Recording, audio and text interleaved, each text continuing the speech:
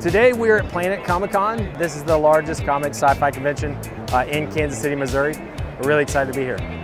Boulevard is all about Kansas City, and a lot of nerds work at Boulevard, and we're really excited. We come to the convention on our own, so Planet asked if we would like to pour some beer, sample some beer here, and provide it to all the convention goers. And we said yes enthusiastically. We could not wait to be part of it.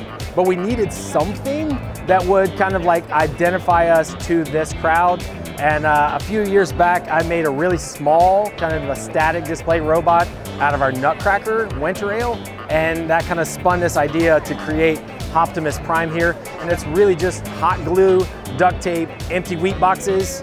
A lot of people have asked what happened to the beer in these boxes. And I told them that drinking all the beer is what gave me the idea to make this robot. I will tell you my favorite part is the can launcher, because the brewery was like, well, we don't want you to put a violent robot there. And I was like, no, Optimus Prime isn't here to kill, he's the destroyer of thirst.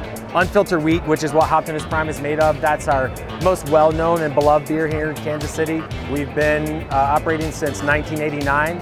It was the first brewery to operate in Kansas City since the late 60s. Boulevard kind of dominated the scene for a long time, only because there weren't a lot of people making beer. And now I think Kansas City has like 35 smaller craft breweries that are making beer, and they're good. They're making really good beer. Kansas City has adopted craft beer as kind of their own, and that makes us really happy, and we're proud to be part of that.